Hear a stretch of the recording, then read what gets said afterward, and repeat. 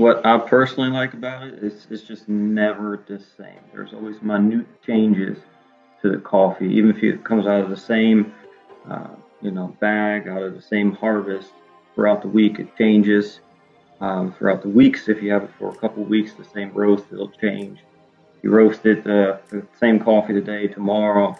It just the process of roasting it, it just slightly so ever changes, and that what fascinates me. It's very hard to always nail it 100%. And that's what keeps me on my toes. And trying to perfect it is almost impossible. I'm still trying. So, but me, my personality going into, I'm very stubborn and I want to achieve perfection, which is, in my opinion, impossible, but I'm still trying to get there every time. So I'm just a very stubborn, traditional person. Puts family and then quality in what I do first. I'm just trying to, at the end of the day, just put a quality cup of coffee in somebody's hands, or and have them taste a good cup of coffee. Because there's just, the reason why we really started back so many years ago is me and my wife went to Germany, had a vacation. My mom had a super automatic, and we were like blown away of how good that coffee was. We came back, and at the time in our area, there was really no good coffee shops or anything. We're like, why is this so terrible? And then that's where my obsession especially started, trying to make better coffee. And, since then there's some more better coffee roasters in this area. But I'm still obsessed with making good coffee and, traditional coffee.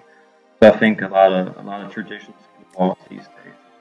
I want to kind of keep some traditional aspects of it in it, if that kind of makes sense. People to change and try something different. I mean, prime example, my dad. Patrick's been roasting for 5 years. My dad has finally, the past couple months, started drinking Patrick's coffee. And I think it was just because he was so stubborn and just like, well, no, I like my Rutter's coffee. I actually tried it, and he's like, yeah, I really like this. So I think probably the most shocking is trying to get other people to even just try it. It's just like, but you don't have to move to it. You don't have to switch to it. We're not saying you have to like it. Just try it. It's something a little different. But a lot of people are very, I don't want to say stuck in their ways. They just don't want to venture out to try something new unless they absolutely are tired of what they're doing or anything like that. So I think it's just trying to get somebody to try something new, I think, has been the hardest part. Honestly, simple. Hopefully whoever tastes my coffee for the first time just go, that's good. That's really all I want. If they in that moment they drink that coffee and they just feel good and it helps them to have a good moment, that's really all I'm after.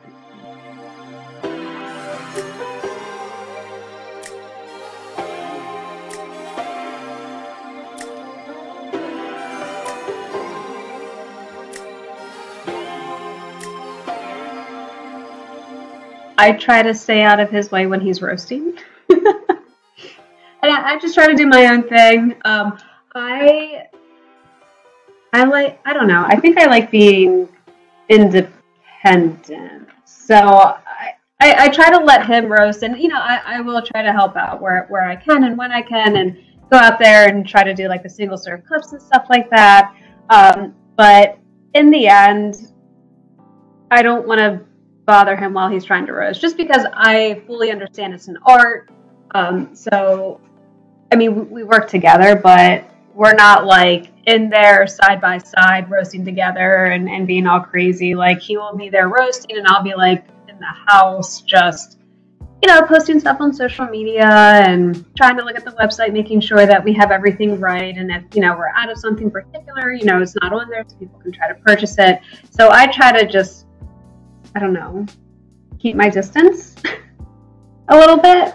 Yeah, I would say we both work better independently than we really know what each other does without even knowing, if that makes sense. Like today, she was asking me a question when I was roasting. I was going to her, I was like, yeah, I'm doing this. And then she just walked back out, and she knew it was just not a good time.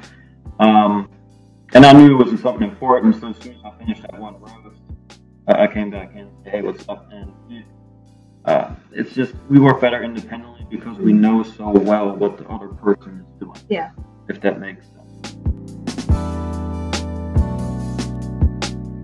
Ideally, the future is hopefully we can do the roastery full time, is to grow as much as we possibly can. I mean, he is the dreamer, so his mind is always in the clouds, and I'm like yeah, we're not doing that. You're crazy.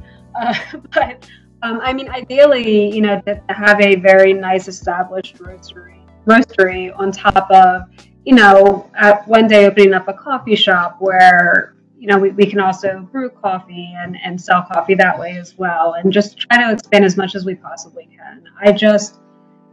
Obviously right now that's not going to happen, but I mean, the end goal is really no limit. I mean, Yeah. The sky is the limit for the future at some point. Not right now. So, but yeah, I mean, again, when I have morning time with the smell of coffee and sipping the coffee and just kind of taking the 10 to 15 minutes of just relaxing before all chaos breaks loose, I want other people to be able to have that too. And I know the coffee that we've tried, the store-bought coffees, and even going to some of the other coffee shops, all those coffees just are blah to me. And I think I'm spoiled with him because I get it right away. It's freshly roasted. It's just so amazing to me. And of course I'm biased, but you know. But I don't know. I just to try to be able to share that with other people and have them also have that experience, because I think a lot of people miss that and they don't have that. So yeah.